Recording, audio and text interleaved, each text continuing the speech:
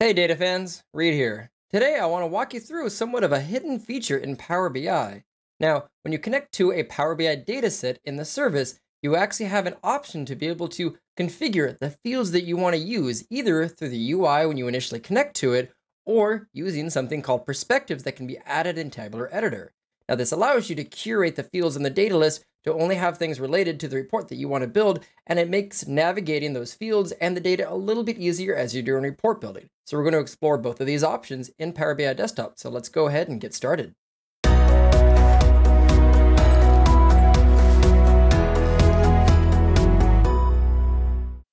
So in a scenario where you are using the Power BI Datasets option, as an example here, I'm going to come up to this dataset called Perspectives, and I'm going to select Connect. Now, initially, I will get all of the data and fields from this model over here on the right, including multiple companies, a old and a reorg mapping, and lots of different metrics and folders within there. Now, depending on the audience this is being delivered to, some of these tables or fields may not be relevant to certain reports that are being built off this single master model. Now, there are two ways to address this. One, as the report builder, you can just immediately come down to select Make Changes to this model. And technically, this is going to create a composite model, but all we're doing is actually filtering out some of the fields. So we select Add a Local Model.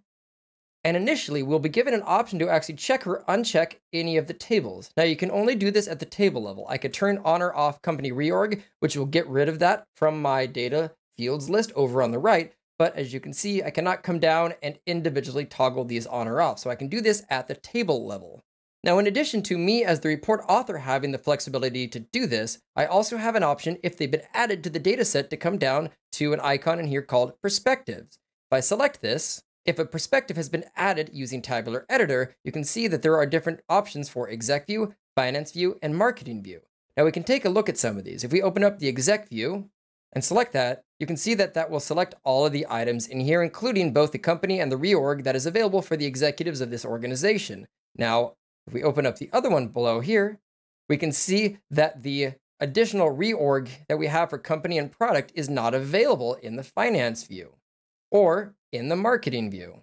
So we can see that three different perspectives are available in here. And what these have been configured to do is that all of the fields still exist in this data set, but they have configured per each perspective a different set of fields and measures, columns, etc. that have been shown or hidden to fit the audience for these. So if I was to select the Finance View instead and click Submit, watch the data over on the right, and the fields list has now been filtered down. Now, the other fields are still there. They're just hidden by default. So we can access them by right-clicking and selecting View Hidden. So they will show up over on the list. This is also an indication that this is not a security implementation. This is simply an organizational method to help provide a filtered list of fields to initially use to build out a report for different audiences. But they are all still there in the model. Now, you can, after you've already connected to this, if you wanted to, come back up to Transform Data, go to Data Source Settings, and if you wanted to change the source, you can at any point also go back and change the perspective to a different one. In this case, coming back in, we can change it from finance to marketing or executive. So you can update the perspective later on if you need to. And as we can see, selecting the executive view caused these fields to become unhidden again for that particular perspective. From a business viewpoint, the goal of this really is for larger, more complex models that have lots of different tables and fields that are designed to cater towards different audiences. When you have a couple of core data sets for the company, you can use perspectives or just that make changes to this model option to filter out some of those. So for a particular report that you're building or a set of reports for a certain audience, you can get a filtered list of fields where you're not actually removing the data, you're not applying any security, but you at least get the flexibility to get a nice filtered, curated list of data fields mapped from the model that will be relevant to building the visuals and the report for very specific audiences within the organization. Now we're going to also now see how we can hop into Tabular Editor and actually add a perspective.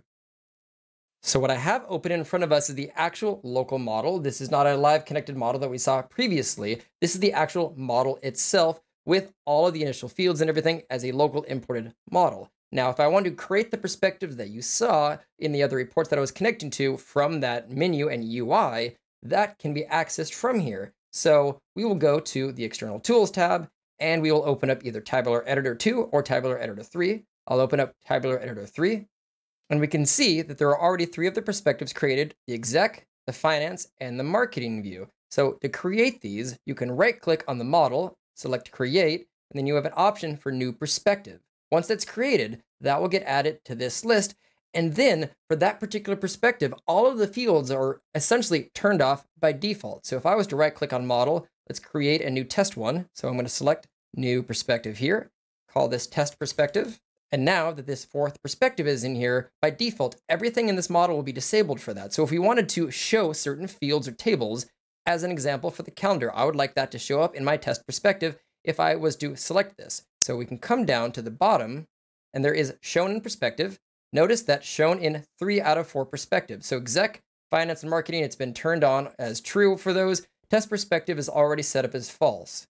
Now, one thing that I would recommend as an upgrade to hurry up the process, if you're wanting to reuse some of the designs from these, rather than having to go to every single table one at a time and turn all this stuff on, you can instead duplicate one of these. So I'm going to get rid of Test Perspective. Marketing View already has it turned on for most of the fields, so I can right-click, select Duplicate.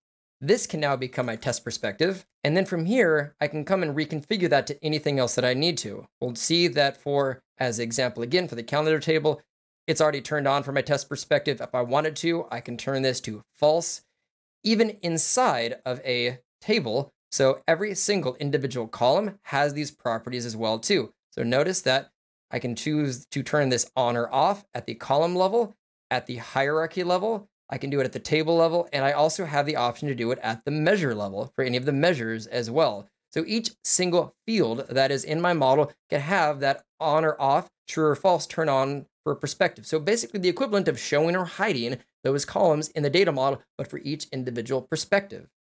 Additionally, besides the Tom Explorer over on the right, if you come up to View and go to the Perspective Editor, you can also easily configure any of the perspectives from this menu as well to be able to turn them on or off.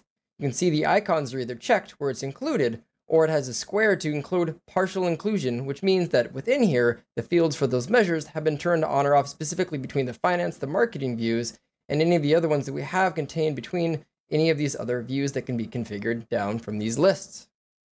And once you save that with Tabular Editor, it's just a matter of making sure that you do the make changes to your data model that's found at the bottom. That's why I consider this somewhat of a hidden feature, because you're technically making a composite model, which normally is when you're combining a Power BI dataset with other imported data or other live connected data from other sources. But in our case, we're not actually rebuilding this model out any further. We're just connecting to a filtered list of fields using either the perspectives or using that list where you can just show or hide things at the table level if you didn't want to have to touch Tabular Editor, or you just wanted to get rid of some tables that weren't relevant to you from a connected report.